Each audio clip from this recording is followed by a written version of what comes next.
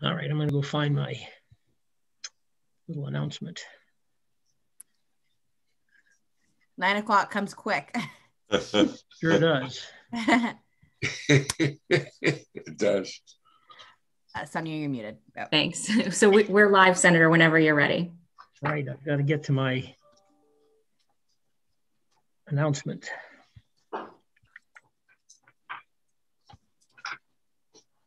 Good morning, everyone.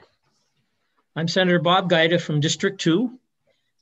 Today we'll be holding a meeting of the Senate Ways and Means Committee. Before we get started, I want to read through a checklist to ensure that everyone in the meeting is aware that we're holding it in compliance with the right to know law.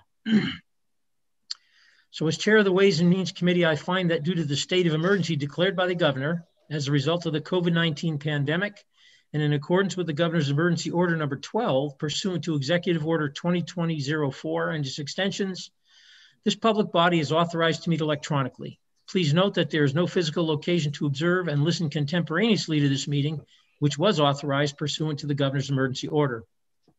In accordance with the emergency order, I'm confirming that we're providing public access to the meeting by telephone, with additional access possible by video and other electronic means. We're utilizing Zoom for this electronic meeting. All members of the committee and selected legislative staff do have the ability to communicate contemporaneously in this meeting through this platform, and the public has access to contemporaneously watch and or listen to the meeting on Zoom or YouTube via phone by following the directions and links provided on the General Court website. We've provided public notice of the necessary information for accessing the meeting in the Senate calendar. We're providing a mechanism for the public to alert the public body during the meeting if there are problems with access. If anyone does have a problem, please email remotesenate@leg.state.nh.us or call 603-271-6931. It's 271-6931. In the event the public is unable to access the meeting, it'll be adjourned and rescheduled. Please note that all votes taken during this meeting shall be done by roll call vote. Finally, let's start the meeting by taking a roll call of attendance. When each member states their presence, please also state where they are and if anyone else is in the room with you during this meeting, which is required under the right to know law. I'll call the roll. Senator D'Alessandro. I'm Senator D'Alessandro, District 20. I'm in my home in Manchester and I'm alone. My wife is in the house. Senator Daniels. Senator Gary Daniels. I'm at my State House office and my assistant is in the next room. Senator Hennessy. Good morning, Erin Hennessy from Littleton. I am alone in my office in the State House. Senator Rosenwald. Good morning, Cindy Rosenwald from Nashua. I am home in Nashua, all alone. Okay, and I am Senator Bob Guida from District 2 at my home in Warren. My daughter and grandson are upstairs, and the dog may occasionally wander through the room.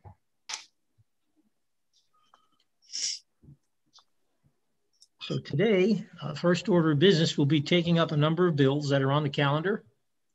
And we will start with House Bill 154 local, relative to community revitalization tax relief incentives. And I would anticipate that the sponsor of the bill may be present. Representative Conley, you should be all set. Representative Connolly, you're recognized to speak. Good morning and welcome. Thank you, Chairman Guida. Senators, confirming all's well. Everyone can hear me okay? Okay, wonderful. Yes, I'm Casey Conley, State Representative from Dover, representing Stratford County District 13, here now to introduce HB 154. This bill would broaden the existing community development incentives under RSA 79E with the goal of promoting new housing construction, particularly new affordable housing construction, both of which are needed desperately in our state. The existing 79E statute, as I suspect the committee knows, already lets cities and towns offer time-limited and targeted property tax incentives for development within a downtown or a town center. The law is enabling legislation, so no city or town is required to use these provisions. and any agreement that makes or takes advantage of this statute would require approval from the local governing body. The bill before you has a few pieces intended to further incentivize housing in communities that choose to use this provision. So first, it would let municipalities use these incentives anywhere within the municipal boundary, not just a downtown or a town center. Second, it would extend the maximum term of the incentive to 10 years, up from the current maximum of 9. And developments would qualify for these expanded incentives if and only if 1/3 of the new housing units built are reserved for affordable housing. So some context here. We know RSA 79E works. The law has been used effectively here in Dover and in countless other communities around the state. We have a brand new 130 unit apartment building downtown that was built using this program. About 7 weeks ago, our city council advanced another 79E project to rehab a vacant courthouse right in the center of our city. So it's been used creatively here and in real partnership with private developers. So again, some challenges with the current law. It's constrained to cities and city and town centers, which makes it less likely that affordable housing would be built there. That's where development costs are highest. There's also the highest potential for market rents.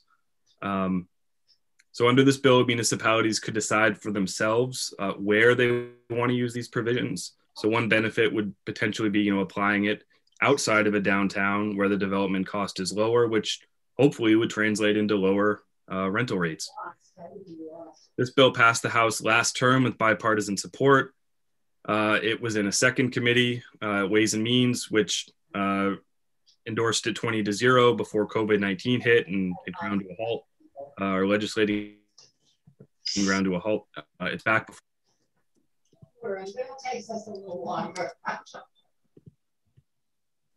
Mr. Chairman, I'm getting some feedback and can't hear the speaker. I'm not sure from where.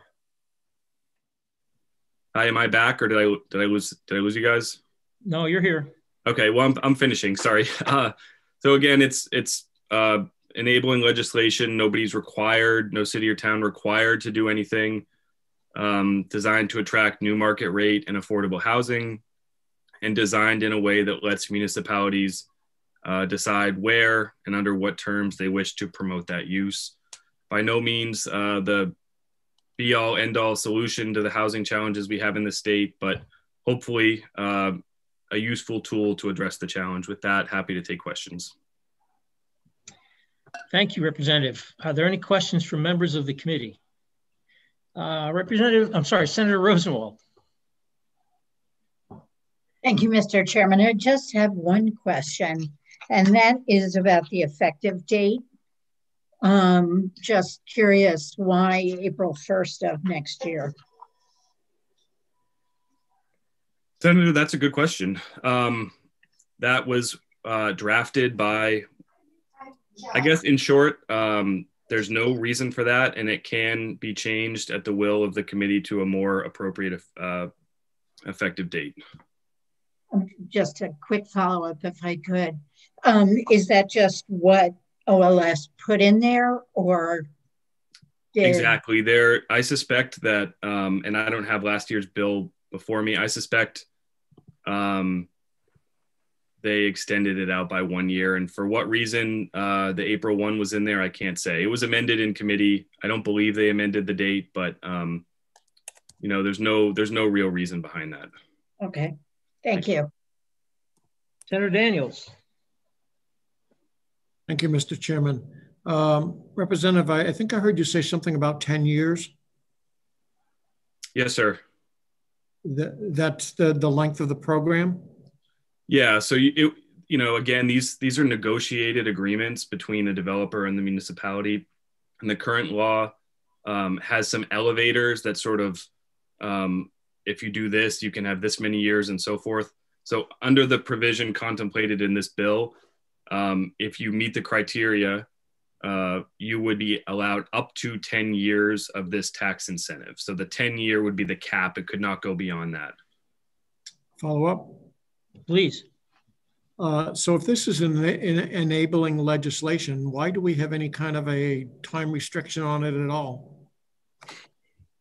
That's a fair question, something I thought about this morning. I think it's in keeping with the spirit of the existing law, which does have time constraints built into it, but I think I see where you're going with this, and I appreciate that perspective. And I think I agree that if a municipality wants to extend it beyond that and it's supported by the governing body, then by all means, they should be allowed to do so.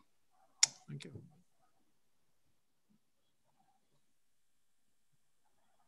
Any further questions?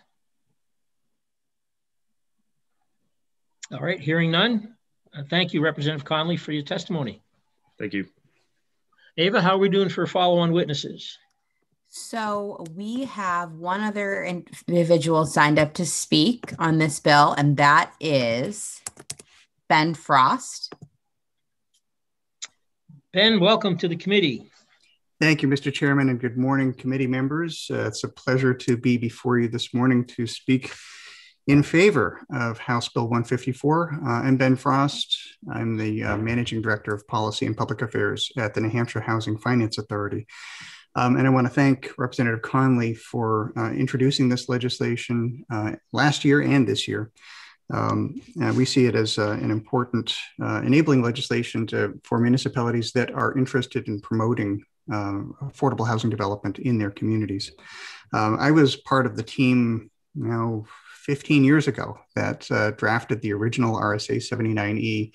And I've been really pleased over the years to see how many communities have used it now. I think at least 59 communities in New Hampshire have adopted the provisions one way or another of RSA 79E. It's pretty flexible legislation that allows municipalities to provide this tax incentive to development, rehabilitation in their downtowns. And then over the years, the legislature has, recognizing the power and utility of this tool, has expanded the legislation to encompass other sorts of uses. And this is yet another one of those. The ability to use RSA 79E for affordable housing development anywhere in a community would be a really welcome change to the law. As you know, we have lots of people call it a crisis of housing affordability in New Hampshire, and it is a crisis of supply. We're simply not building enough housing throughout the state to meet the demand that already exists. By one estimate, there's a shortage of something on the order of 20,000 units of housing for purchase, for rent throughout the state, just to meet the current demand to restore some sort of balance to the housing market. And beyond that, we'd be looking to additional housing to accommodate growth of our economy. This bill is really in two parts. So the first part is the establishment of the Housing Opportunity Zone in sections 1 and 2 of the legislation. Sections 3 and 4 deal with the Affordable Housing Fund. And this was an amendment last year that we asked Representative Conley to entertain, and he graciously agreed to do that. This sections 3 and 4 would change the income targeting that is associated with the state's Affordable Housing Trust Fund. The Affordable Housing Fund was established in 1988 by the legislature. It is the state's housing trust fund, if you will, and it is administered on behalf of the state by New Hampshire Housing for the purpose of funding the development of low-income affordable rental housing in particular. There are other purposes for which it's available too, such as working with cooperative manufactured housing parks. And over the years, the legislature has made appropriations to the Affordable Housing Fund now totaling about $23 million, which is almost totally out in projects right now. So it is in use in various projects throughout the state. We've financed I think 85 projects with over 2,000 housing units all over the state using the Affordable Housing Fund. It's really gap filler finance. So where a developer presents to us an application that might utilize the low-income housing tax credit, which is a federal program through the U.S. Department of Treasury, and we administer that on behalf of Treasury. There might be a gap in the financing, and the Affordable Housing Fund is one of those really important gap fillers. It is, in fact, the most flexible source of financing capital that we at New Hampshire Housing have available to us. So we're grateful to the legislature for, one, creating it many years ago, and for making appropriations to it so that we can use it to its effect. Now, recognizing that the Affordable Housing Fund was created in 1988, that was a different, a simpler time, if you will, and the income targeting associated with that statute doesn't really fit the programs that we have available to us now. So sections 3 and 4 of the legislation of House Bill 154 retarget, establish new income targeting that comport with the federal financing programs that we use. So having consistent income targeting from one financing source to another, because recognizing that many sources of financing are often used in these projects, having consistency among them would make administration from our end as we finance the projects, and compliance from the developer's end a bit simpler. And that's what we're proposing here. Representative Conley mentioned or actually Senator Rosenwald, you asked the question about the effective date. I believe, and this was an OLS drafting, but I believe that is because April 1st is the beginning of the municipal taxation year. That's when new property assessments take effect. And so to the extent any municipal governing body is looking to certain tax revenues, they'd be counting on certain tax incentives going to particular developments as of the beginning of that new tax year. So April 1st, 2022 does seem to make sense to me. And I think that was probably the logic that OLS used in employing that.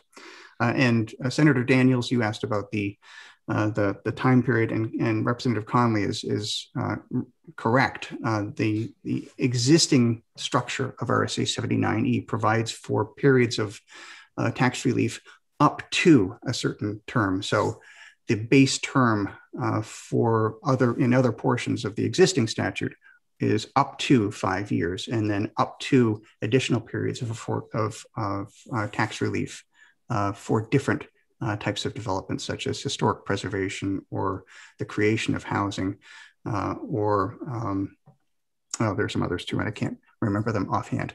But it always enables municipalities to provide this tax relief up to a particular period of time, and that is a matter of negotiation between the property owner and the local governing body, which administers this on behalf of every municipality. That's, I think, all I have to say, but I'd be happy to take any questions. Senator Rosenwald. Thank you. Back to harp on the effective date, if it weren't effective until April, that would mean that it couldn't even go before a governing body before then.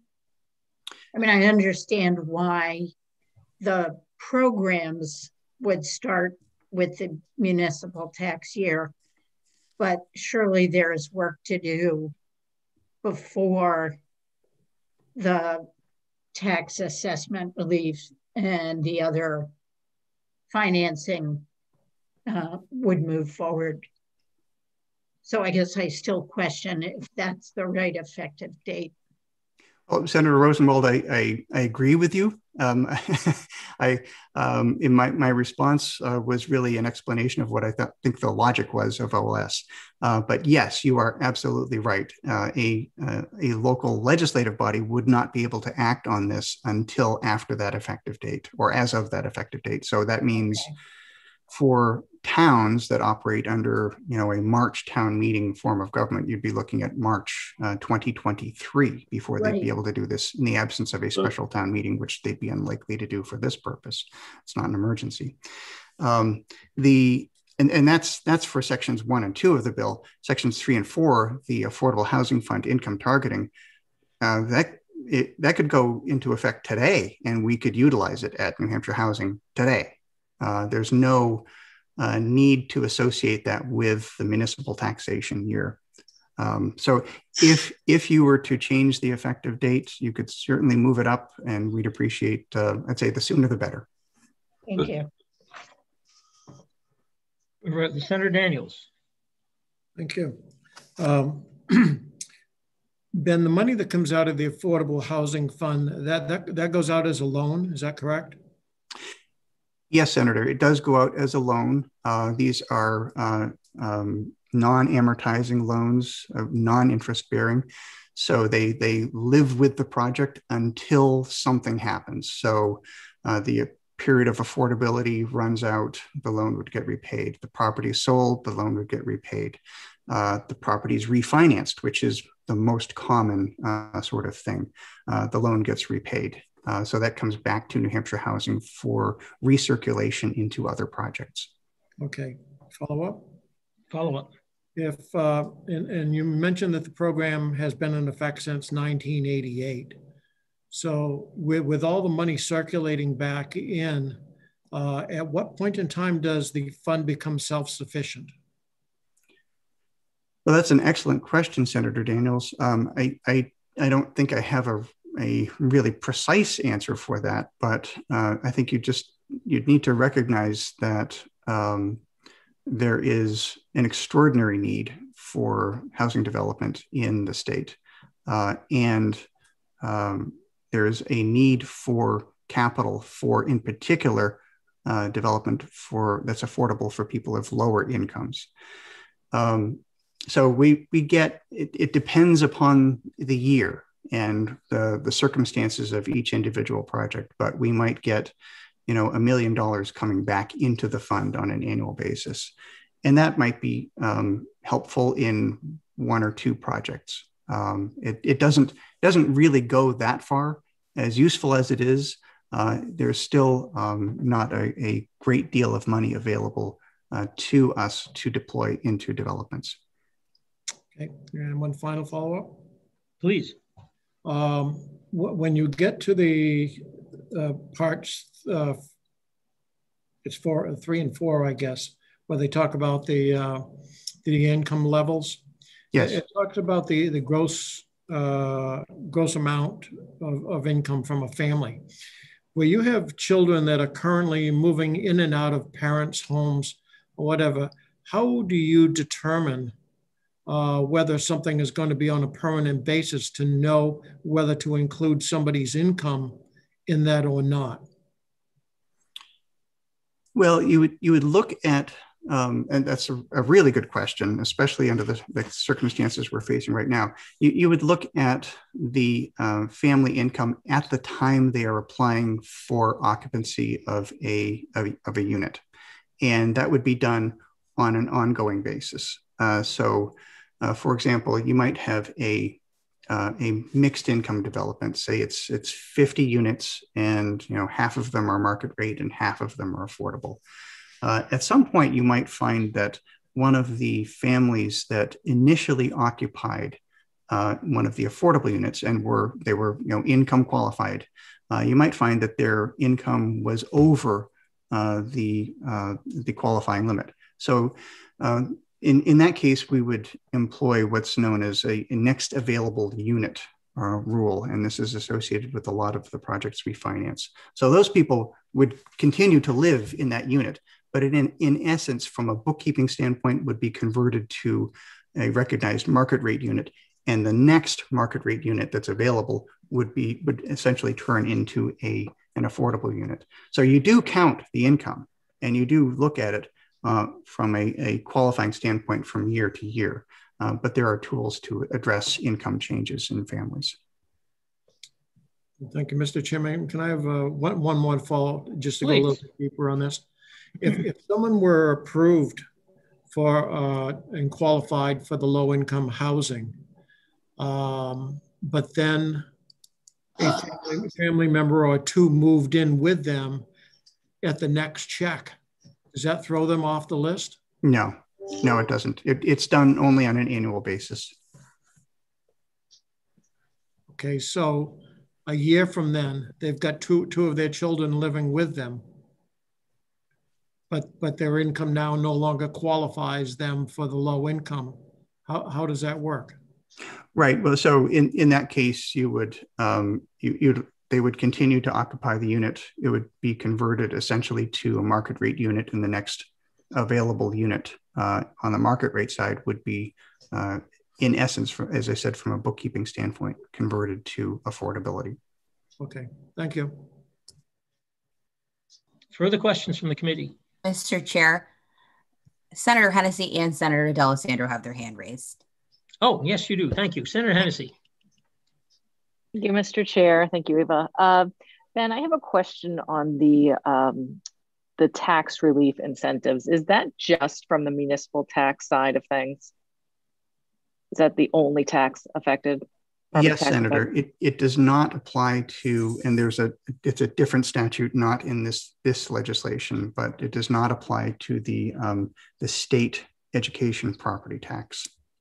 Follow up, please. So it doesn't apply to the county either? Oh, it does apply to the county tax and to the local education tax as well. Follow up. Go ahead, please.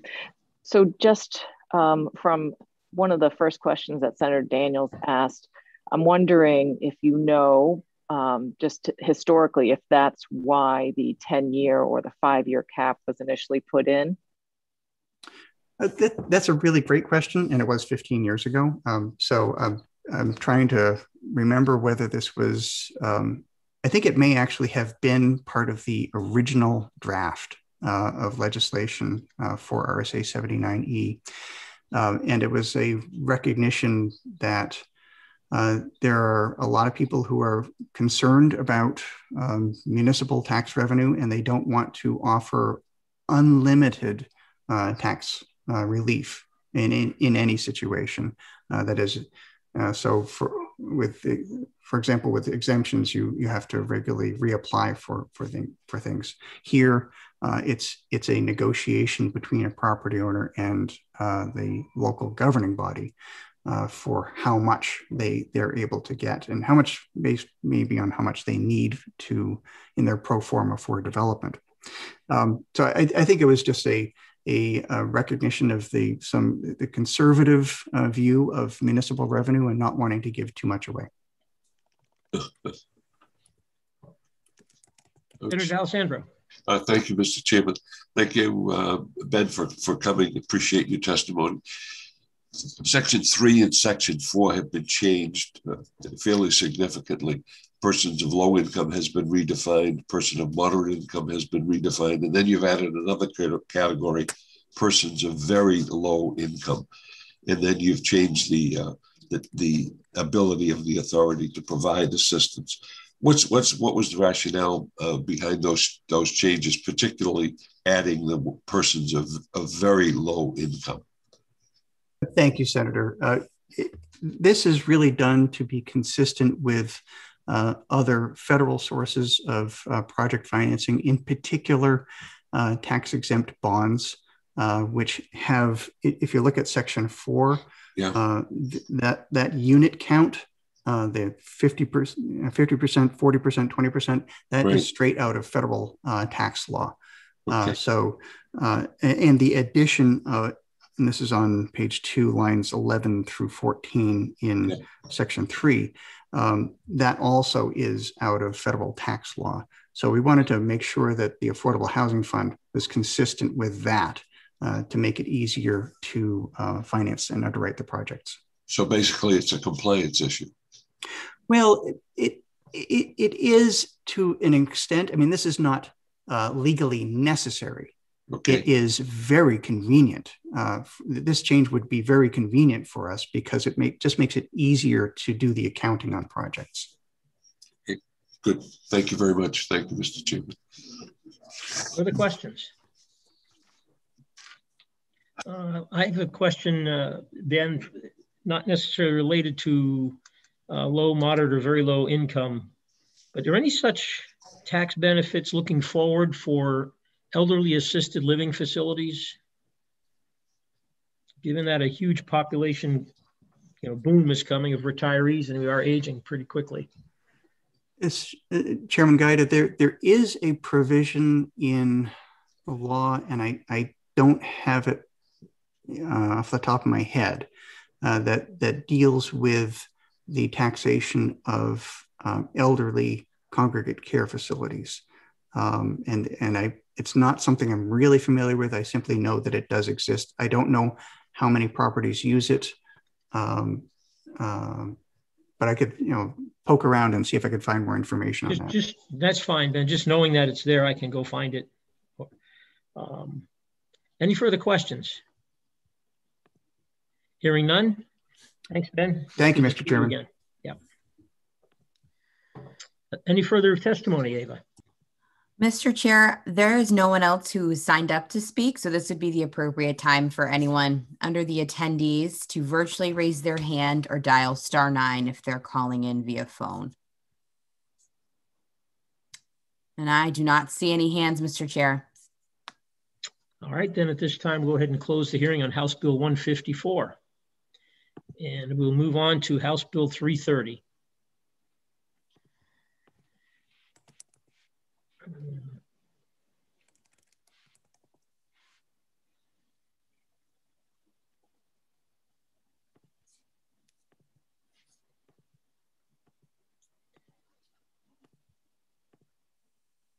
All right, and I would recognize the prime sponsor.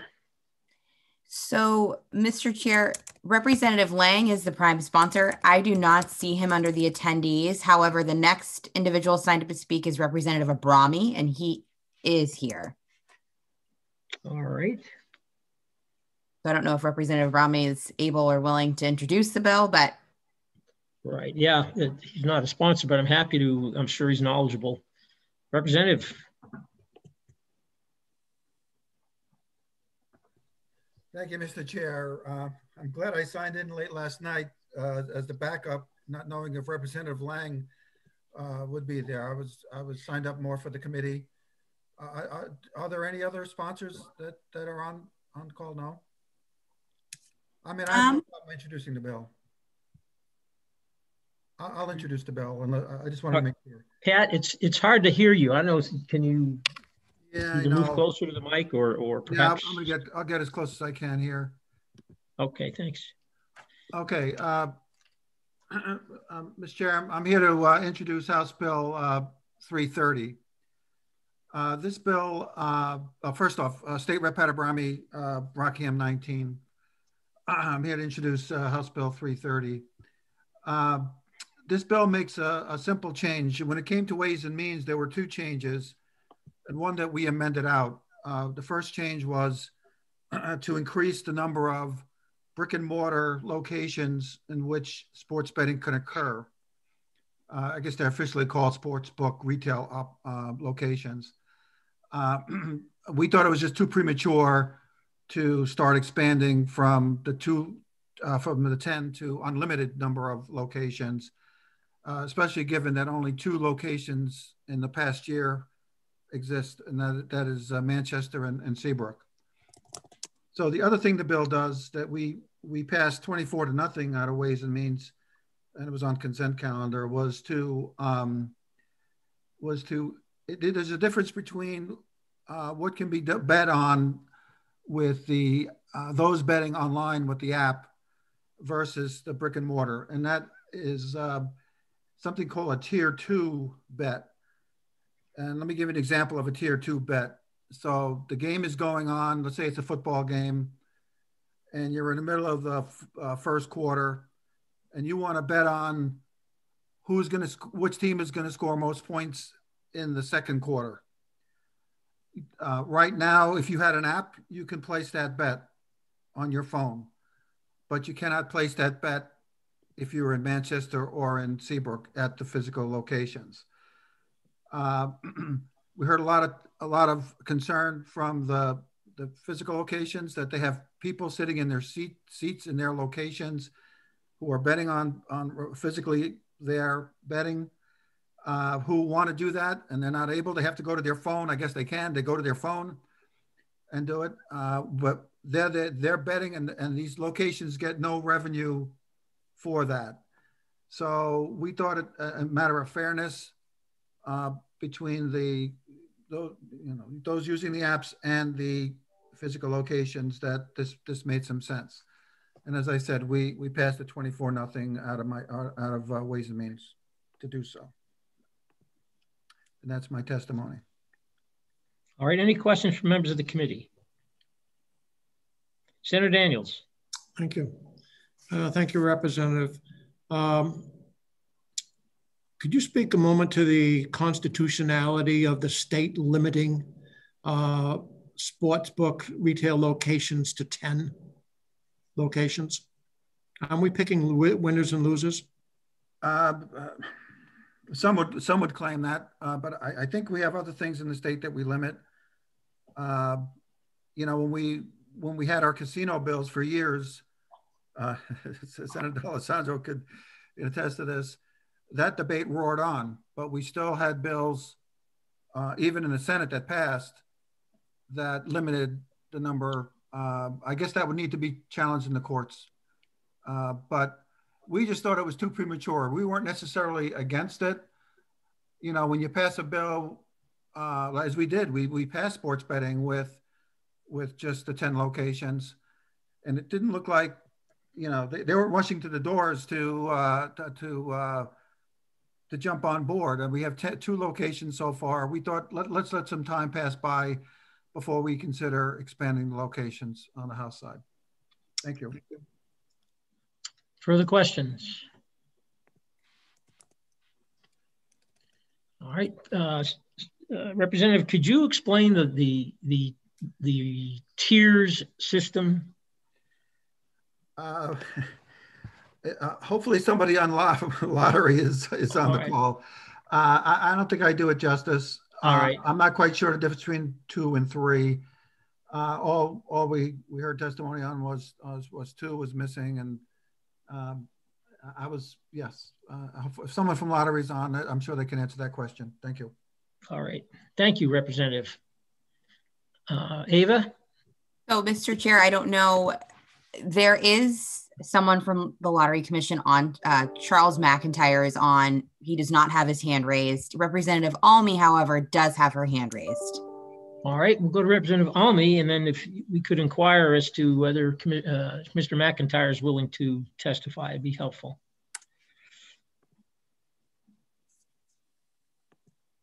And Commissioner McIntyre does now have his hand raised, so. Excellent. All right, Representative Almy, welcome. Yes, well, I was just going to add something to the number of locations.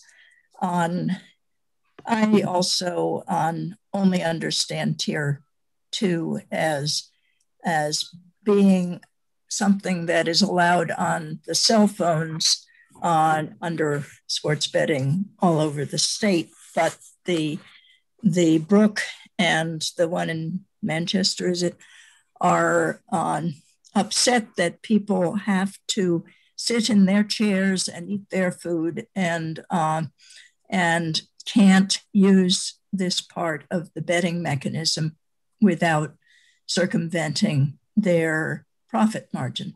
So that's a problem with the tiers.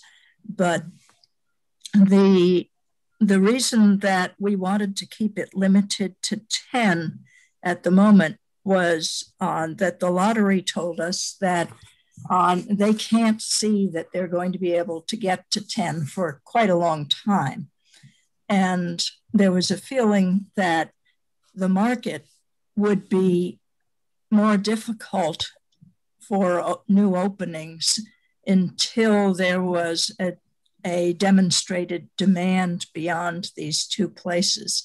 And that if anybody could set up, and 2 people might be trying to set up in the same community, and both of them would look at the other and decide this isn't worth doing because we're splitting a small market. So that's why we just left it at 10 to see how it develops. We did have assurance from lottery that this was going to take a long time. So Thank you. Change it at a later time. Thanks. All right. Any questions from members of the committee? Hearing none, thank you very much, Representative Almy. Okay, Mr. Chair, we have Commissioner McIntyre. Charlie, welcome aboard. Mr. Chairman, can you hear me? Good morning, sir. Good morning. Yes, we can.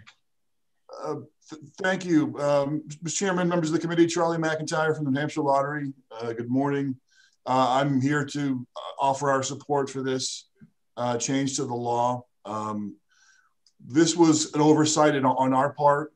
We did not think tier 2 wagering, which is wagering which is after the event has already begun. So as Representative Brahmi testified, if you bet on a football game, that game starts, you can no longer place bets on any part of that game. Whereas now you can bet, we would like to be able to have the facilities take bets on second half scores, what the fourth quarter will look like, whether the over-under will change, that kind of stuff. So we're in favor of it and happy to answer any questions you have, Mr. Chairman, members of the committee. Thank you. Senator Daniels. Thank you. Charlie, could you explain tier 1 and tier 3? Sure. Tier 1 is essentially prior to the event going off, placing a bet. So the Super Bowl, before the Super Bowl goes off, you bet on the Buccaneers, which everyone in the state did, and you win or lose because the game happened. Tier 2 is bets that are taken while the event is taking place. So the first half of the game is going off. You want to take a bet on the second half, or you want to take a bet on the fourth quarter, or Tom Brady may throw 3 touchdown passes in the second half. That's a tier 2 bet. And a tier 3 is a residual one, which is neither tier 1 nor tier 2, but it's essentially used for parlay wagering, which is you want to take a bet on multiple events, kind of like a lottery ticket. You want to bet on the Buccaneers winning the Super Bowl, the Rangers winning the Stanley Cup, and the Red Sox winning the World Series. That would be a parlay bet, but really a tier 3. So that's the 3 types of bets we would take. Thank you. Follow up? Yes, sir. And do I recall correctly that with sports wagering that a community must accept that? It does, sir. Yes, it has to be an affirmative vote by the city or town. Okay, thank you. Further questions? All right, if not, I have a question, Charlie. Do you have any sense of increased revenues possibly from tier 2 expansion? It will increase revenues, but not materially. I will tell you that our expectations of revenue from sports betting were low, and we're exceeding revenues significantly on sports betting that we never anticipated, far more than we expected. And a lot of that's coming from out of state, which is, nice. Okay, follow up for myself.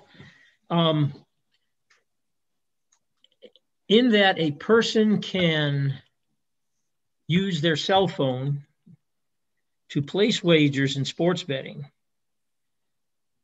does that kind of make the 10 establishment limit inapplicable or unenforceable? It's a good question. It's a good way to look at it, Mr. Chairman. What we have found is the player who uses the app and the mobile is very different than the customer who uses the physical sports book. And what I mean by that is the majority of wagering that's done in physical locations is done at $1,000 or more per bet. So these are people who are betting a significant amount of money. And the majority of those are from out of state. And so on a mobile phone, that skews older, as you can imagine. These are folks who are very wealthy and have means. The mobile app and the internet, most of the wagering is much, much lower. It's $10, $20 per game per bet, and it skews much younger. And so it's a different kind of customer, if that makes sense. Some folks just like to be in the physical location and watch the event live with other folks who were also betting. And there's an energy to it that you have to feel to understand. It's like, if you know horse racing, watching a horse race live has an energy to it that is special versus watching it on your TV, same idea. Okay. But really, if you look at it, we sort of view the placement of physical sports books, because in New Hampshire, we actually own the rights to sports betting. This isn't a licensed function. This is a state-owned function, similar to liquor. So we place the locations as if liquor places their locations for maximum revenue for the state. And that's the model the state adopted. So could a person who wants to place $1,000 bet do so on the phone? Yes, but it's not as likely. It just doesn't happen as much. Folks feel, with that level of money, folks feel better doing it in person, ironically. There's not the same level of interaction. I don't know how to explain it other than it's just one of those things we've learned along the process. It's an entirely different customer. Okay.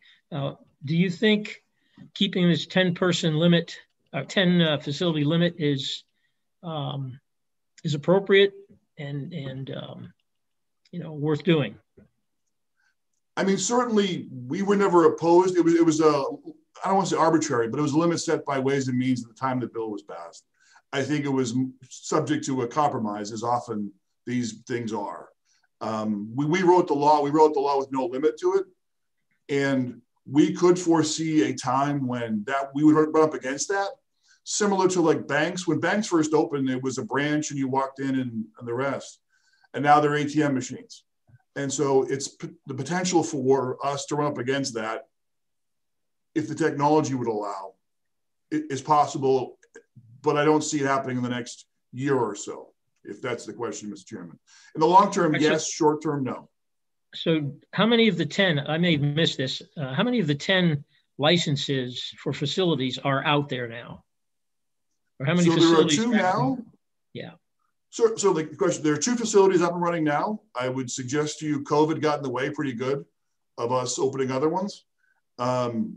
And we're right now in the process, various phases of 3 more.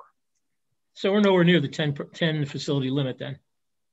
No, we're nowhere near 10, no. I mean, certainly, like I said, okay. All right, thank you very much. Any further questions from members of the committee?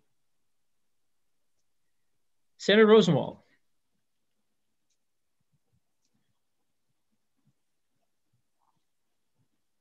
You're muted. Sorry, I couldn't find my mute button. Thank you, Mr. Chairman. Charlie, do you have any sense that in the 2 places where there is retail, that there's cannibalization of other games or other revenues within the facilities, or is this just additional incremental revenues? Actually, Senator, thank you for the question. What we have discovered is actually it increases the other revenue streams. The hospitality in the 2 locations has increased, what I'm told, double digits because of sports betting. So there are more folks in the place who are ordering food and beverages while they're there. So it's been additive. Okay, thank you. Further questions from members of the committee? Hearing none. Thank you, Charlie. Good to hear from you again. Thank you, Chairman. You as well. Ava? Okay, Mr. Chair. Next, we have Rick Newman. Okay. Rick, welcome. Thank you, Mr. Chairman. Good morning. I'm Rick Newman, representing the New Hampshire Charitable Gaming Operators Association, and we support this bill. Everything that I would have said, Charlie covered, or Representative Brahmi covered. So if there are any questions, happy to answer them. But other than that, I can end my testimony. All right. Thank you very much. Any questions from the members of the committee? Hearing none. Thank you very much. Mr. Chair, so the last person we had signed up to speak was the prime sponsor, which is Representative Lang. He's still not here. So I have no one else signed up to speak. And if anyone else would like to testify on this bill, this would be the appropriate time to raise your hand virtually or dial *9 if you're calling via the phone. And I do not see any hands, Mr. Chair. Thank you very much. At this time, we'll close the hearing on House Bill 330. And we will move on to House Bill 533, establishing a Division of Investigation and Compliance in the Lottery Commission. And would recognize the prime sponsor. Representative Abrami, you should be all set. Thank you, Mr. Chair. For the record, State Rep Pat Abrami, Rockingham 19 Stratham. I'm here to introduce House Bill 533, establishing a Division of Investigation and Compliance in the Lottery Commission. This bill came out in the House Ways and Means 22-0 and was on the consent calendar. I filed this bill at the request of Charlie McIntyre, Executive Director of Lottery. There are three things that the bill does. It formally creates a Division of Investigation and Compliance within the Lottery Commission. The bill creates a structure only to be staffed by existing staff. The bill did not ask for additional staff or for title changes at all. In doing so, it clearly outlines the duties of investigation and compliance, again, much of which is going on today. It changes, the second thing it does, it changes the way in which lottery interacts with the AG's office when it comes to background checks required for licenses. In short, lottery will do a lot of the data gathering as it works with the AG, but the AG's office still has the final say on the fitness of an applicant to receive a license. What it in effect does is it speeds up the licensing process since by doing the fact finding within lottery, since it's a priority for them, it may not be a priority for the AG's office. And the third thing the bill does is it gives the Division of Investigation and Enforcement rulemaking authority. So what House Ways and Means saw was a lottery that has grown significantly with Keno, sports betting, and a significant growth in charitable gaming, especially now that both bodies have passed the historic racing bill. The functions of investigation and compliance have always been extremely important.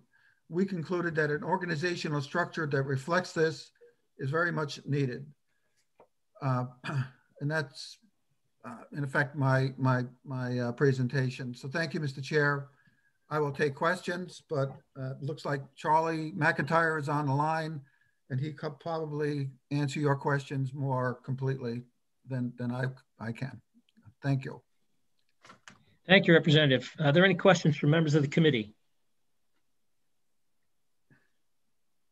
Seeing none, thanks very much, Pat. Okay, so next we have Mr. Chair's Rick Newman. Okay, is Director McIntyre available too? Let's see here. We got a couple hands, so yes, Commissioner McIntyre is available. All right, let's go ahead and hear from him first, since his department requested the legislation. Mr. Chairman, if I could, this is Charlie McIntyre. On the line, as well as our Chief Compliance Officer, who would be in charge of this division. I thought it'd be helpful for him to testify as well on this matter. Sure, go ahead. And John Conforti. Mr. Chair, I just brought in Mr. Conforti. Thank you. Mr. Conforti, you're recognized.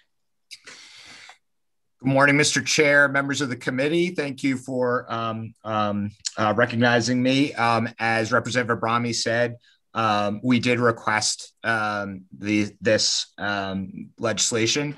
And really, as Representative Abrami said, mostly this is a restructuring of the existing investigation and enforcement division that we have in place. But most importantly, what it does is it changes the relationship with regard to licensing of new applicants for racing or charitable gaming licenses. The process as it goes right now is we receive the license, and the Attorney General's office has the sole investigation and decision-making function with regard to suitability of a licensee. And as Representative Abrami said, obviously the Attorney General's office is very busy. Gaming matters are not necessarily their highest priority. And what we found is, although we are very appreciative of our partnership with DOJ, we get squeezed in where we can, and we understand that. So we wanted to be able to take some of the legwork in investigation off of DOJ's plate. And so this law would allow us to gather that information, do some preliminary fact finding with regard to suitability of licensees, and send it over to the Attorney General's office. And again, as Representative Abrami said, the final decision-making would remain with DOJ, but we do think this would make for an easier process, as it would allow us to do some of the key fact finding and then present that to DOJ. It also provides for rulemaking and for the potential for enhanced penalties. As Representative Abrami said, there are charitable gaming has grown substantially with the prospect of additional growth. And there is a potential concern that the growth would outstrip the existing fine structure that we have in the law right now. So this law would allow us to go to Superior Court to get enhanced penalties where appropriate. And really all we want to make sure is that as charitable gaming grows, that we have enough tools in our bag to deter bad behavior, or to address that if it does come up. So that's the key elements of this legislation. I'm happy to answer any questions. Okay, questions from the committee. Senator Rosenwald. Thank you, Mr. Chairman. Good morning, Mr. Conforti.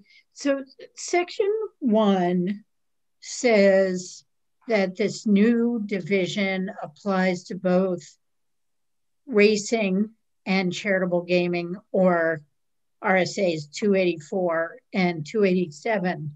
But then all the rest of the bill seems to only apply to racing and not to 287. So wondering is it not necessary because 287 already includes this new relationship and civil penalty enhancement, or do we need to make a change? So Senator Rosenwald, thank you for the question. I think the provenance of this was that this was initially a part of the historic horse racing bill, and is certainly the emphasis on increasing the powers of the division relate more specifically to historic horse racing as opposed to 287D games. So in terms of the some of the primary powers, the ability to gather intelligence and data, that will be helpful on both the 287D and 284 sides. However, our primary aim with this bill was to address the upcoming licenses that will come with historic horse racing, which are by the nature of the bill that has passed the House and the Senate.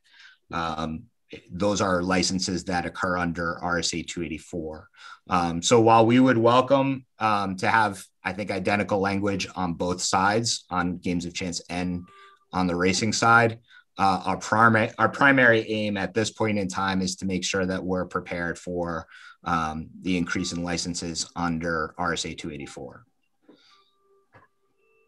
Further questions? Yeah, follow up if I could. So then why set up the division to handle both 284 and 287?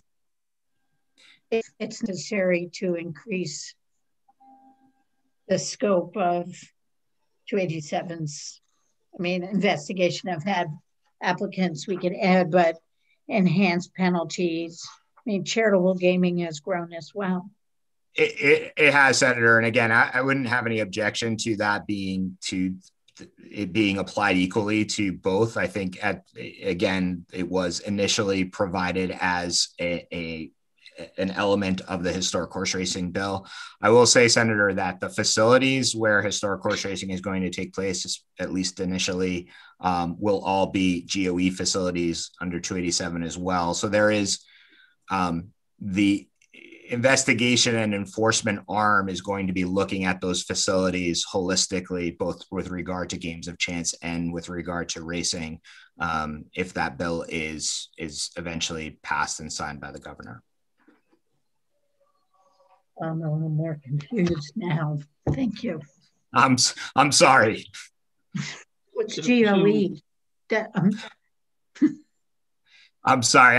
I should not talk in code. So the facilities will both be operating games of chance under RSA 287D and potentially historic horse racing, which is governed by the licensing structure of RSA 284. So although you're talking about two different types of gaming, those would exist within the same facility. And certainly the investigation and enforcement would be focused on the facility at large, both the games of chance games and any racing activities that were happening there as well. I hope I clarified that. Okay. Further questions? Mr. Chair, Senator Hennessy has her hand raised. Oh, I keep missing those hands. I'm sorry, Erin. Okay. Go ahead, please. Thank you. And thank you, John, for taking my question. I'm confused about how, and I'm not offering to give you more people, but I'm confused about how you'll be able to do this in half the amount of time, going from, I think it says 90 days to 45 days, with no additional people and taking on more work that the AG's office was initially doing. Sure. Thank you for the question, Senator. We do have some positions that were included in the sports betting bill that we are in the process of looking at filling. So there will be some additions to the team that were already within our budget. At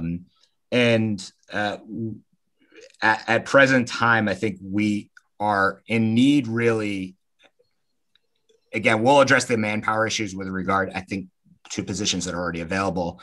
The biggest need, which I think this will address, is the ability to get some of the investigative software and have the ability to make contact and gather intelligence from other law enforcement agencies or other agencies. At present, we have no authority under the existing either RSA 284 or 287D to do that type of investigation. So there will be an increase in manpower, but really what we're most lacking right now is the authority to gather that information, which really is only sits with the Attorney General's office right now. Thank you. Further questions? John, can you give me an idea how many investigations / prosecutions there have been, if any, in the racing venue? Well, investigations are ongoing, Senator.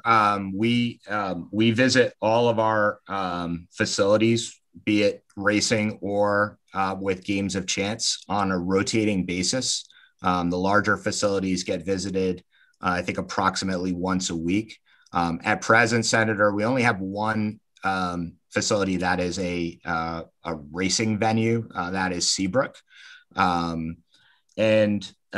Since we've had the change in ownership in Seabrook, which was, I believe, 2 years ago, we have not had any administrative hearings with regard to them.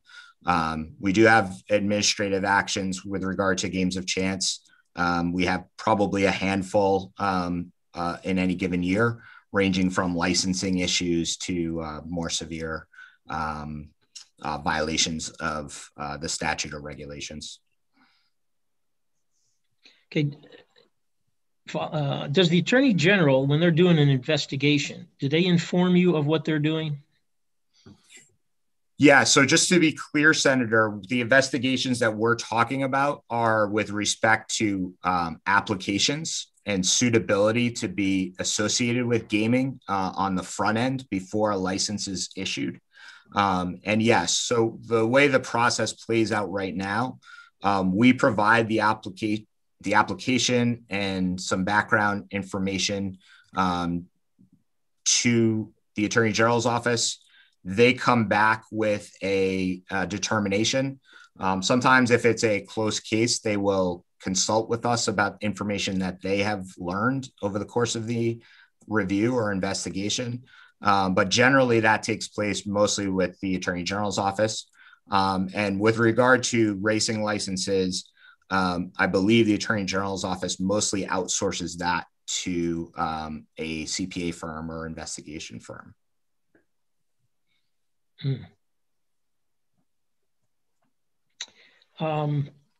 You say that you utilize the rules process for changing fines and penalties. Is there a particular reason? I am not necessarily a fan of using 541A for such things, as we're talking significant amounts of money and significant potentially possibly incarceration and so forth. So would you be opposed to considering legislation to set that schedule of fines and penalties? Senator, yes, I may have misspoke, so I want to make sure I'm clear. The fines are set by statute. There are guidelines in terms of what constitutes what level of offense within regulations. But those, in terms of what the fine structure is, that is set specifically in statute.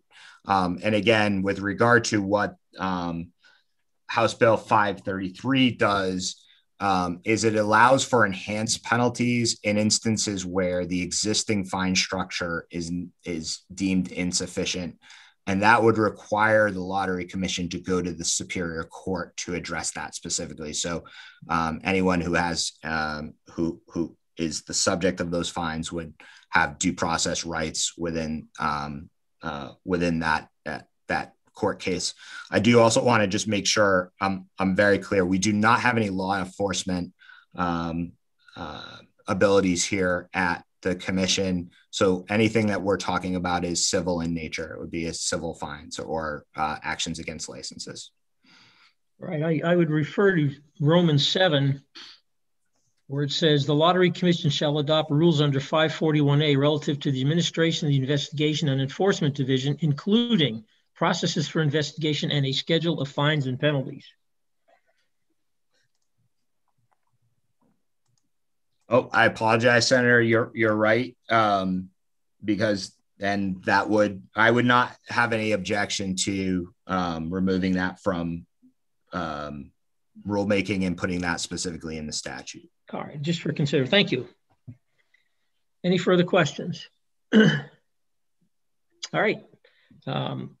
Thank you very much, John. And Charlie, is there anything you need to add? No, sir. Thank you. All right, thank you both. Ava, who's up next? We're back to Rick Newman. Okay. Rick, welcome. Thank you, Mr. Chairman, members of the committee. Rick Newman, representing the New Hampshire Charitable Gaming Operators Association. We are here in support of this bill.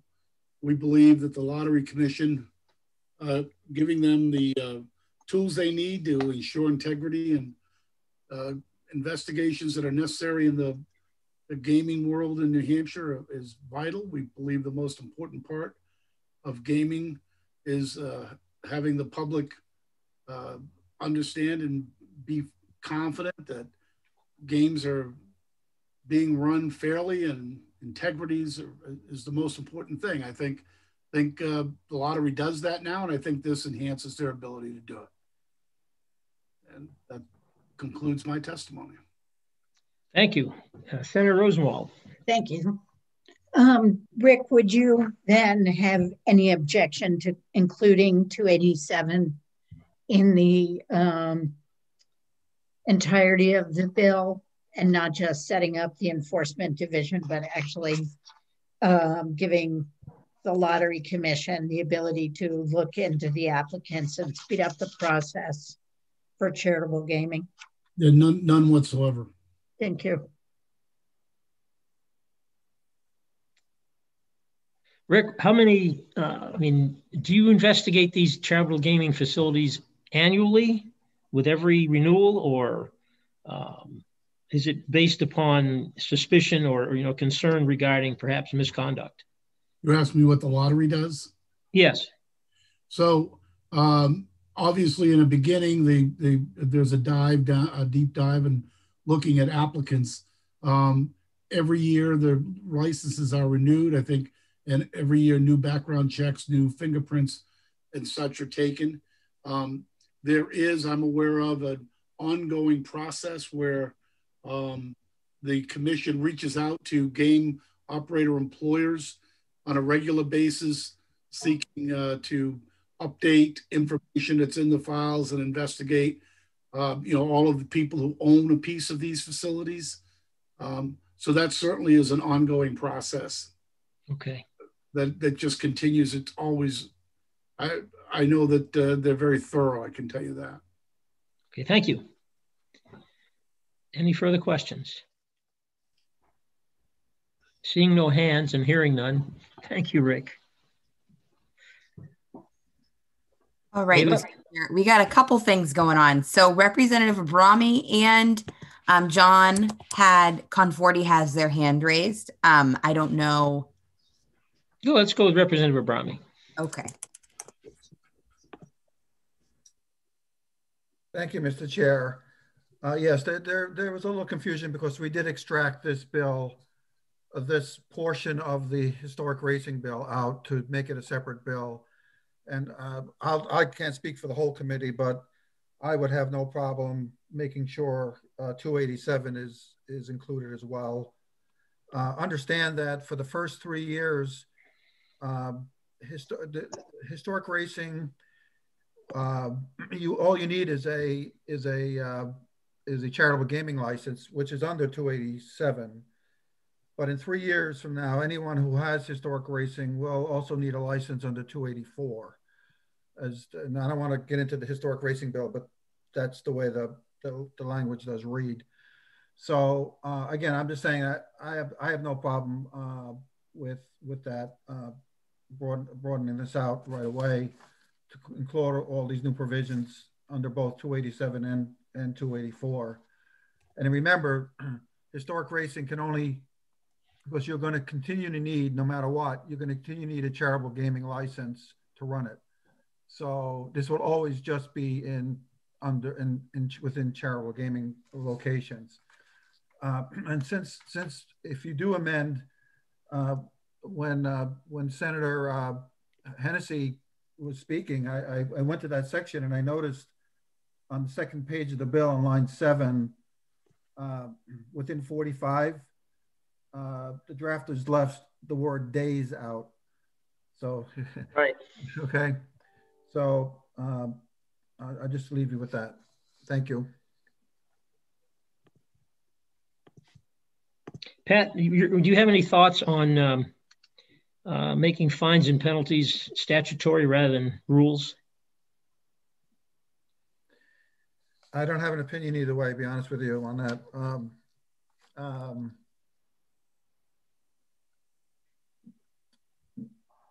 It seems the way we're doing it seems to be okay.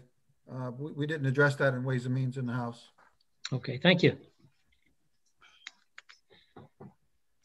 Any further questions? All right, and now we have John Conforti back, correct? Yep, he did lower his hand, but I'll bring him in.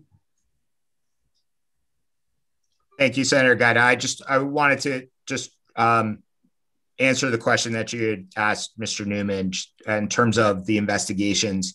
There is an initial investigation when we receive an application, and then by law, applicants are reviewed again every 5 years. So that is the suitability determinations. They occur at their first application and then every 5 years thereafter.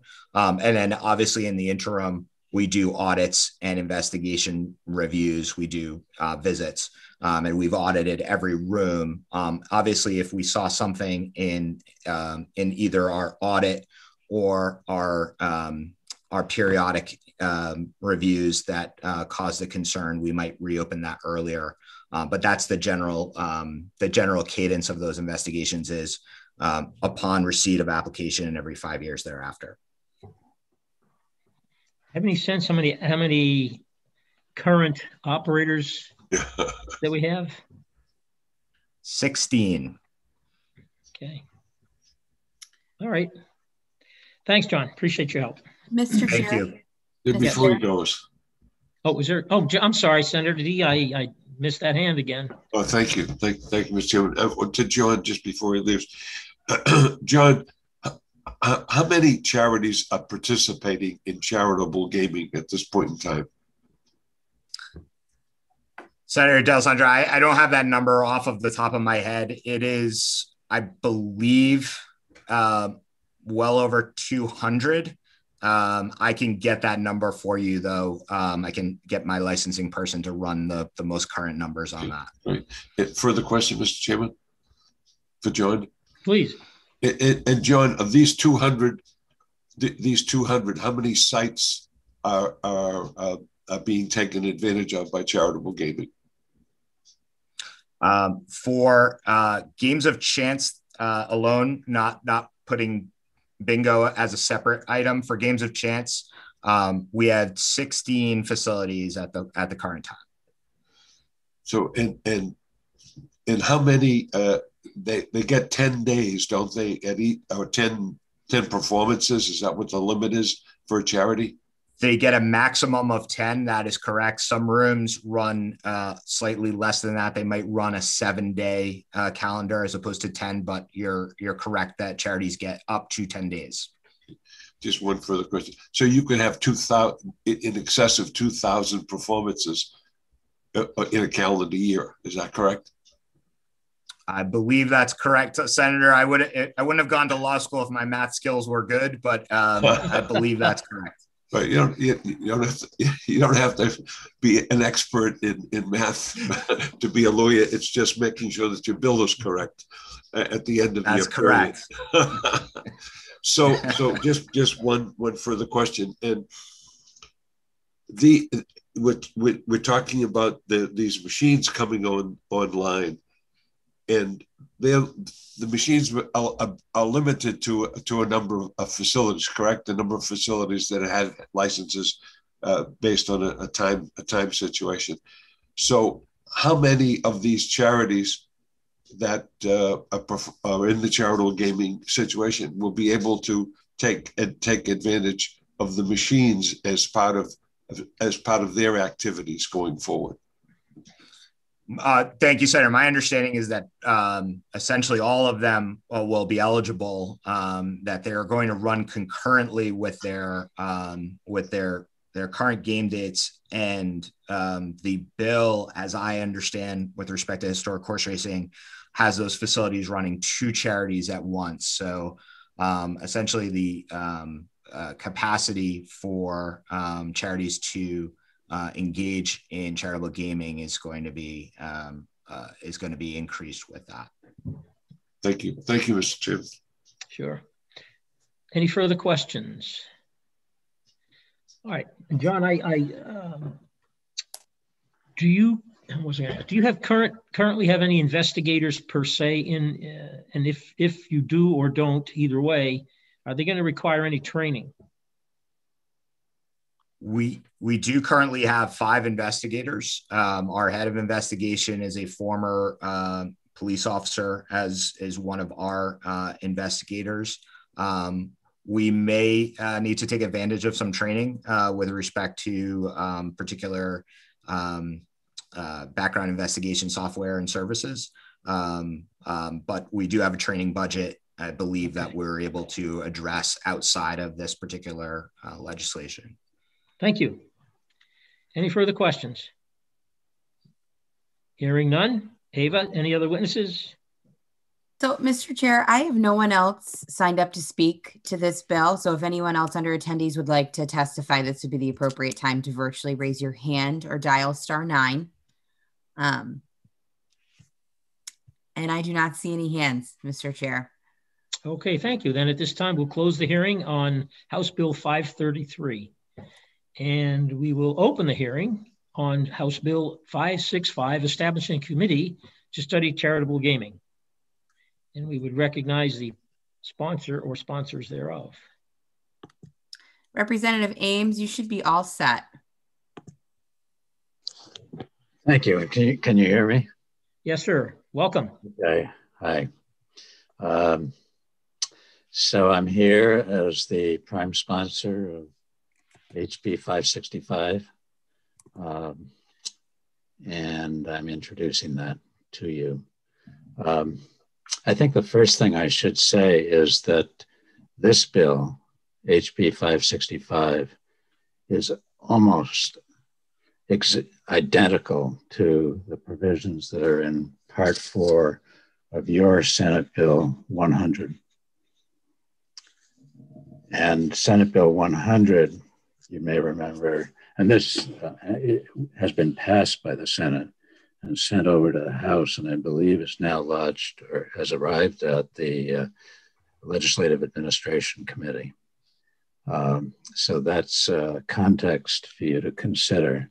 This bill has been passed by the House on the consent calendar after receiving a 24-0 vote of endorsement support by the House Ways and Means Committee.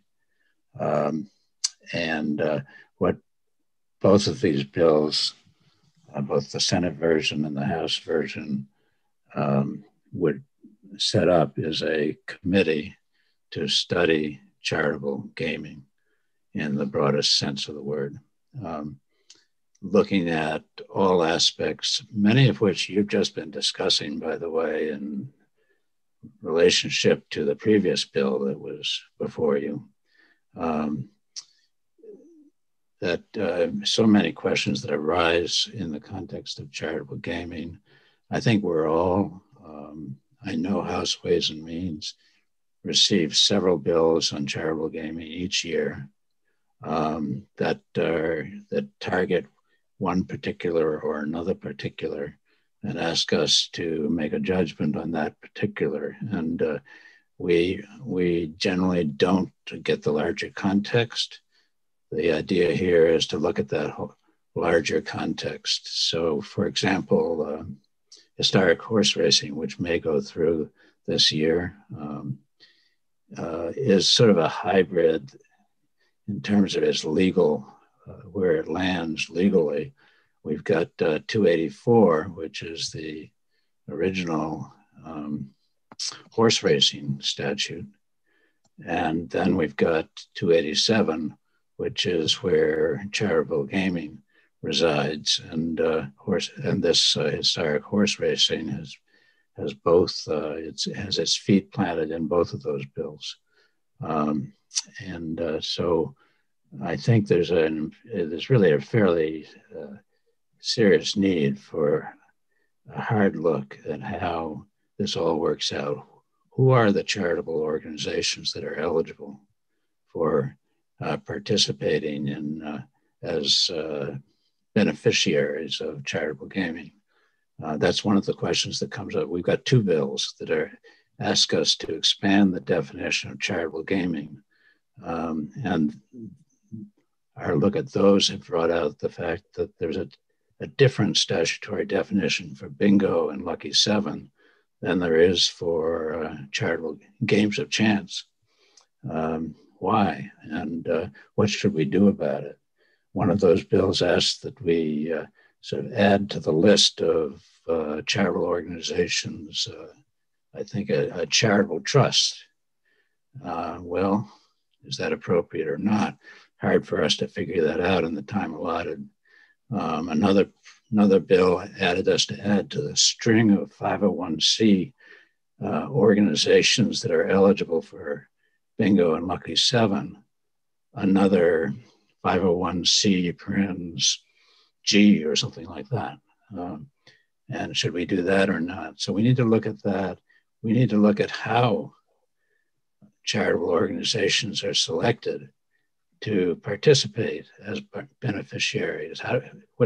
What's the waiting list criteria, or what are the criteria for choosing one charitable organization over another at the local level? These are important questions. They're very important questions. They're enabling a private entity to receive money that is generated because of the structure of gaming that we've set up.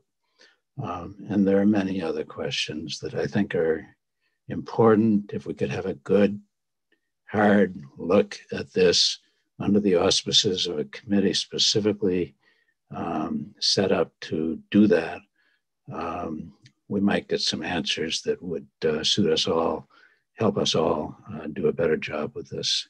So I think I'll leave it at that. I hope we can, I think the task before you, A, is of course to determine whether this is something you want to support, but B, figure out how to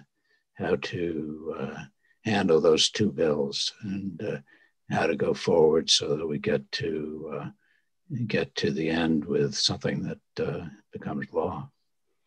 I'll leave it at that. All right. Any questions from members of the committee?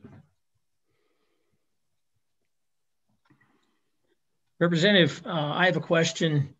You said it's slightly different from Part 4 of Senate Bill 100, which is currently in the possession of the House.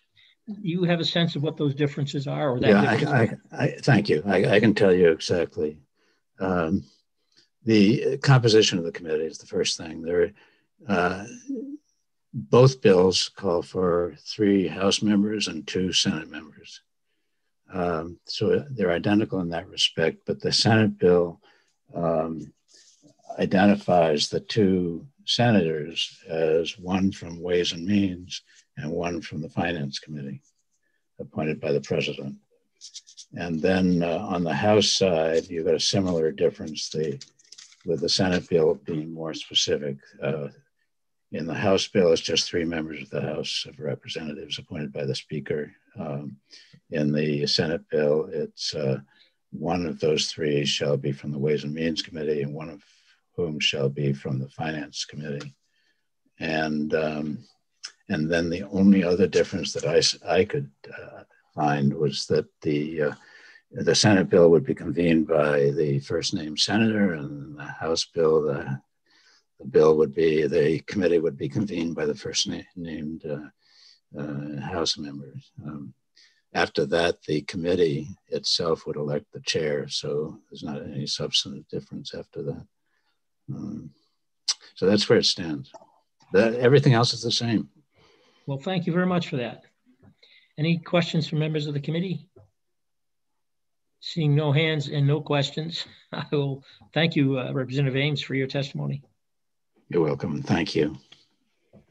All right, any next witnesses? Mr. Chair, Commissioner McIntyre has his hand raised. You're recognized to speak, Charlie. Good morning again, Mr. Chairman, members of the committee. Charlie McIntyre. As you can imagine, we would have no opposition or objection to having this committee created. So happy to answer any questions you might have, but we're used to getting looked at, so no worries. Okay, thanks, Charlie. Any questions from members of the committee? Seeing none, thank you very much. Okay, so the last person we had signed up to speak was Representative Edith Tucker, but I do not see Representative Tucker under the attendees at this time.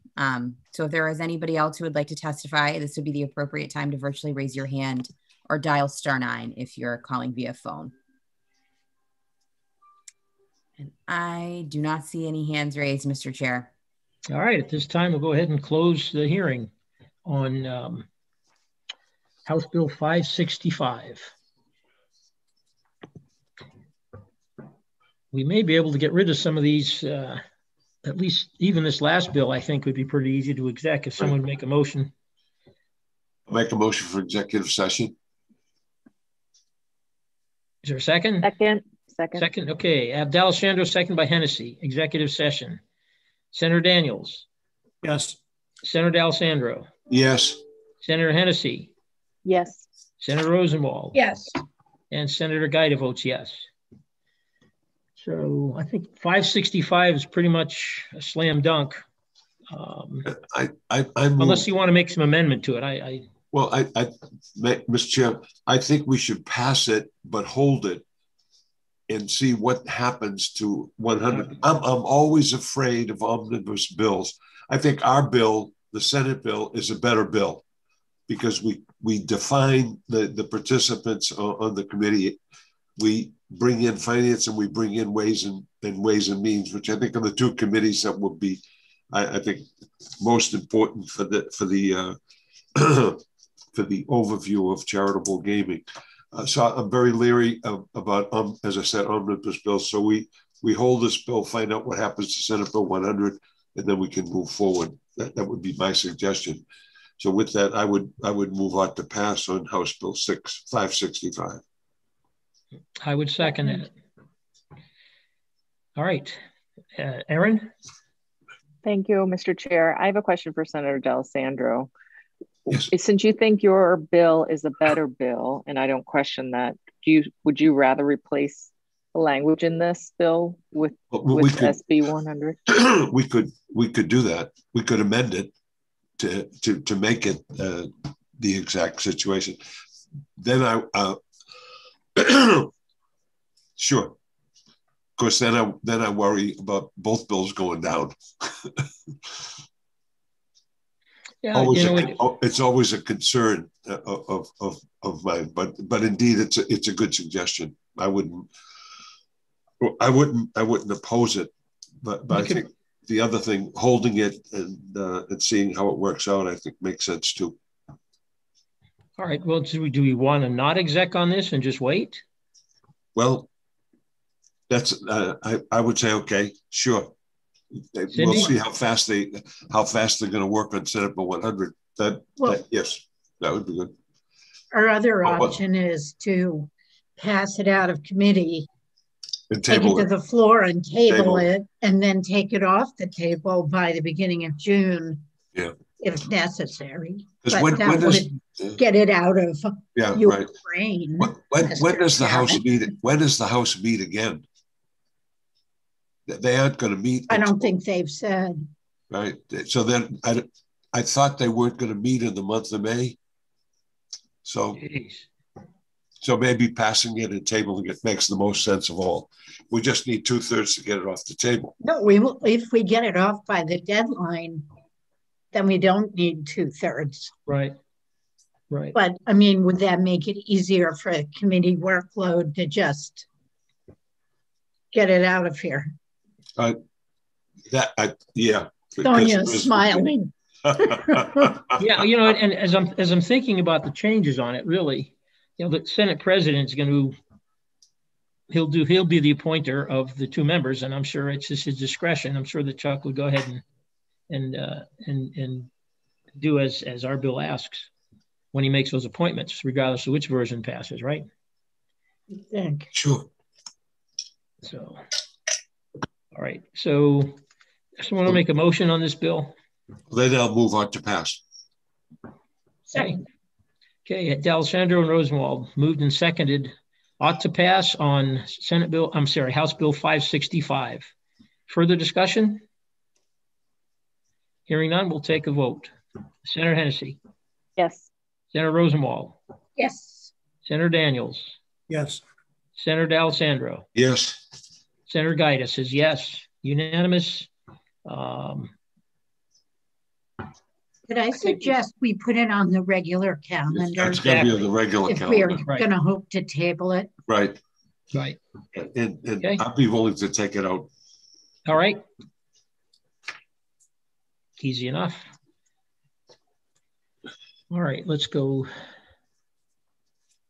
over to 533. We have some changes in there that I'd like to discuss. I'd like to look at and I need your input on your thoughts on this. Fines and penalties. I'm nervous about Gelcar. I don't impugn any any bad motives, but I think I'd rather have that done statutorily. And I certainly welcome your comments on that. I thought he said that the fines were in statute already.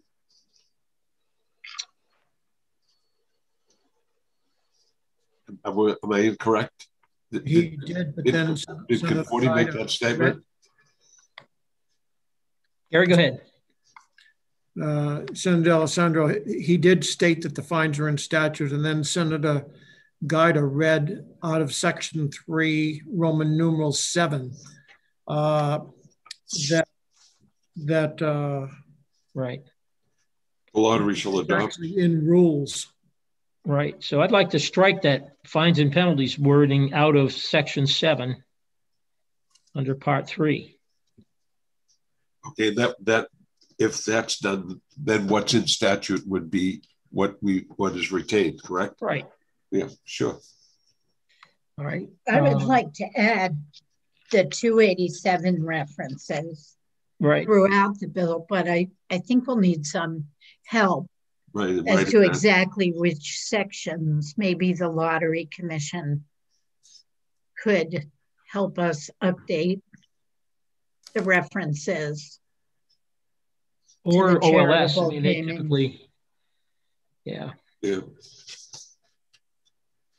Well, charitable game, the horse racing, is going to add a significant bump here. So I think the statutory change that you're suggesting, Cindy, makes sense. But I mean, I'm willing to work with OLS and the lottery to get the right references for charitable gaming. I'm sure Mr. Newman will be helpful too. If you would like me to do that, Mr. Chairman. Sure, why not? Yeah, okay. Good, excellent. And then there was a reference made, and I saw it, but I can't find it now.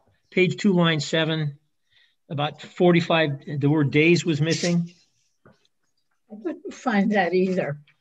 I see days in my version. I wonder Me if there's too. a different version going around. Well, I think the House amendment that's in I've got it in the goalie amendment. Yes, but then when you read the bill as amended by the House, it looks to me to be correct, but that wouldn't harm to have more sets of eyes confirm that. Yeah, 45 is right without dates. Yeah. Okay. I mean, it seems like we've been working off of the version as amended by the House, and it does say days. It does, right. So they think they probably corrected it before sending it over. All right. Is there anything else that I should look to do besides put in the references to charitable gaming, take out, and a schedule of fines and penalties from page 2, line 25, and make sure days is in there? No, I think that's all I have on my list. Any other senators have any?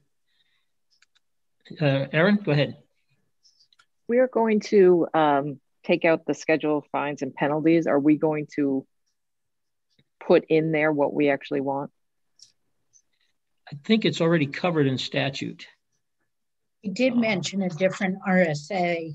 Okay, so just I didn't write down. We'll check on that. Yeah, we'll check on that for sure. Okay. And scratch line 20, line 19 through 23. We eliminate those. Well, we want to have rulemaking on the processes for investigation. You just wanted to take out rulemaking on fines and penalties. Right. Okay. So that's 21. I can't see the legislature defining an investigative process. Will not end well. So what am I taking out? Just 25? Just those words on 25? Just fines and penalties, yeah. Okay, I'll work with the Lottery Commission, OLS, and I'll check with Rick Newman. Is there Okay. All right, so hold on that one. And can I draft that as a committee amendment? Sure. Senator, I think you would have to draft it in your name. Your name. Okay. And then once you bring it back to us and the committee adopts it, then I'll just have them switch it to a committee amendment. Okay. Is that okay if it's in my name? Does anybody else want to be on it with me? Sure, I'll get on it. Great. Thank you.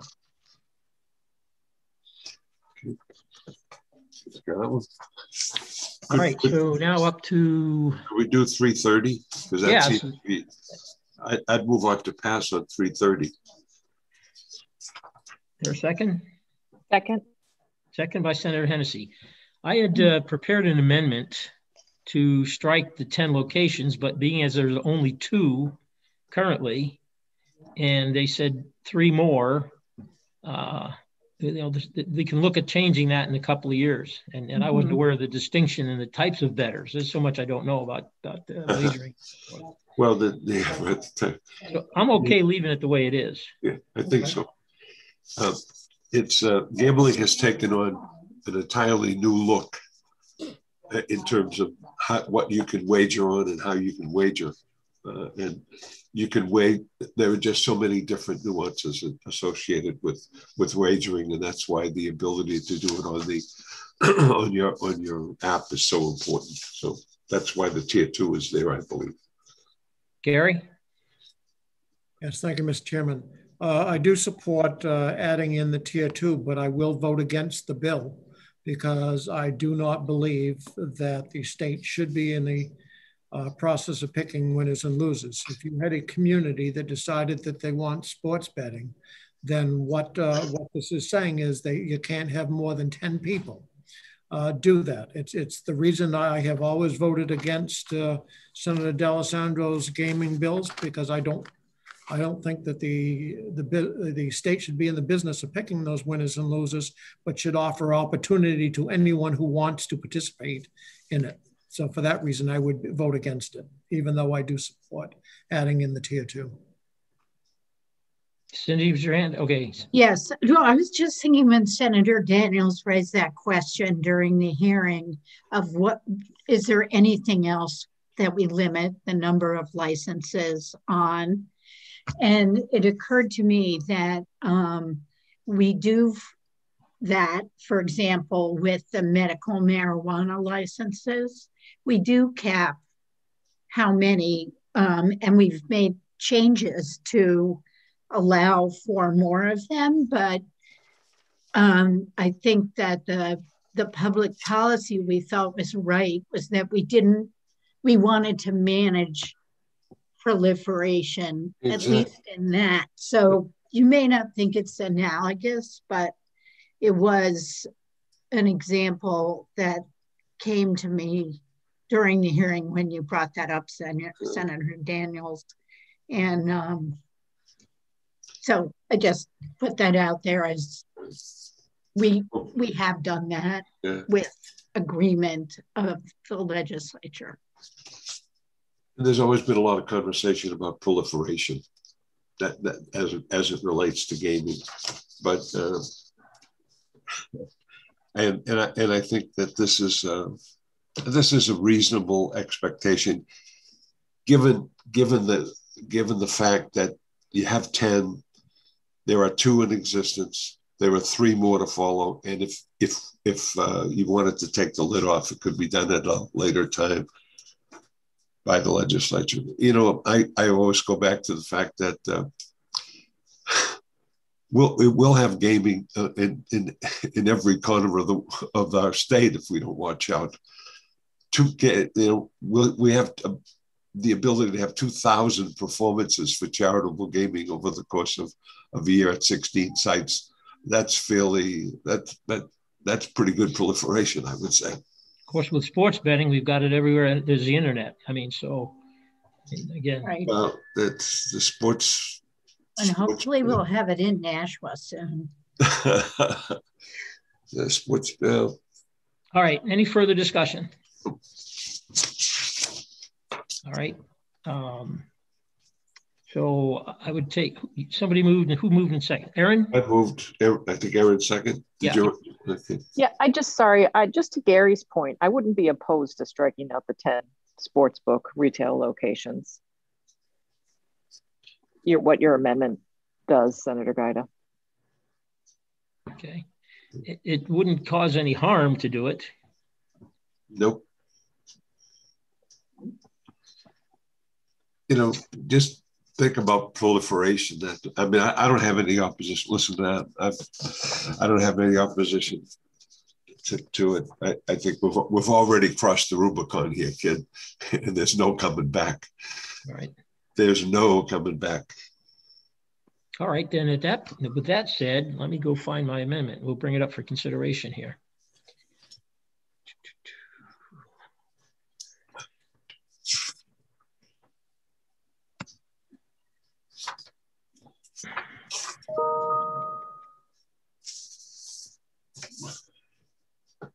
Yeah, okay, so I would introduce Amendment 1119S for consideration. And that strikes the 10. Okay, seconded by Rosenwald. And it strikes, the only change it makes is to strike the 10 sports book retail locations at any time out.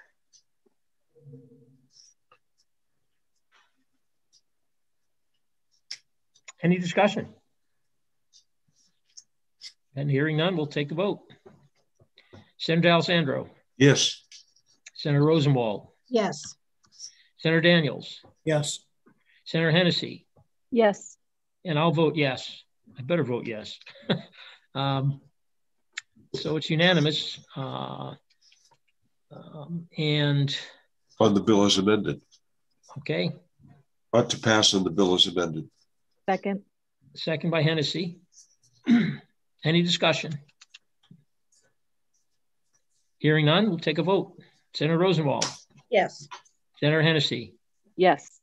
Senator Daniels. Yes. Senator Alessandro. Yes. Senator Guida votes yes. I do recall too Commissioner McIntyre saying he wouldn't have a problem removing that. So, all right then. Who wants to take that out? I'll take it out. And do we want to try consent? Yeah. Okay. I'll move that. Moved by Hennessy, second by Rosenwald on consent. Senator Rosenwald. Yes. Senator Hennessy. Yes. Senator D'Alessandro. Yes. Senator Daniels. Yes. Senator Guida votes yes. It's on to consent. All right, so now let's go over to 154. Mr. Chairman, on this one, I would like to do a little bit more research. Okay, we can hold this. Yeah, and I'd like to look at that effective date too. Yeah.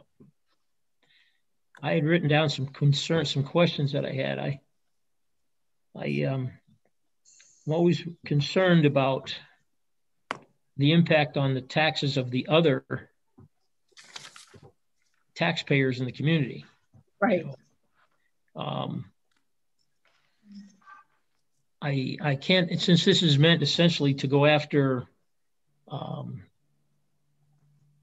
existing blighted properties, I would use the term, amongst other things. It would, one would have to presume that by making these improvements, the tax value of the property is going to go up. The question then comes, okay, if we're going to do if we're going to take a rundown big building and turn it into apartments, is that going to add more to the police, fire, EMS, school, and other, tax or other services that produce the tax burdens?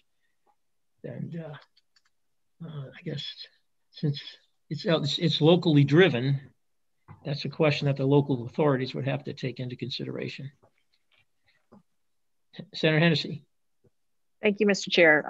Back in my days on the county executive committee for when I was in the House, I was just surprised. So this is my first time on Ways and Means, and I was just surprised that it affects the county taxes as well. And I I just don't know that that seems fair to the other towns that would have to pick up that when they didn't choose to do it. True. So obviously this merits more study, but go ahead, Senator Rosenwald. Thank you.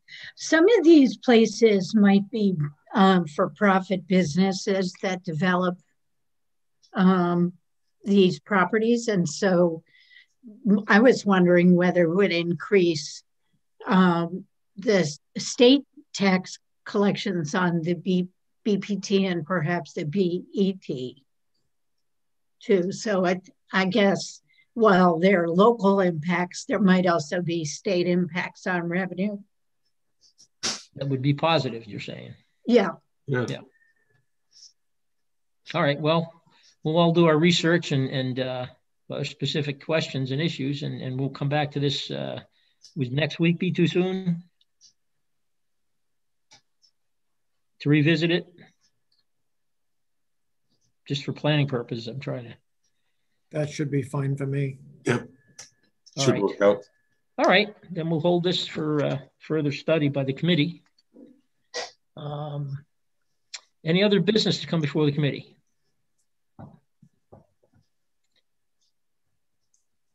Hearing none, I'll take a motion for adjournment.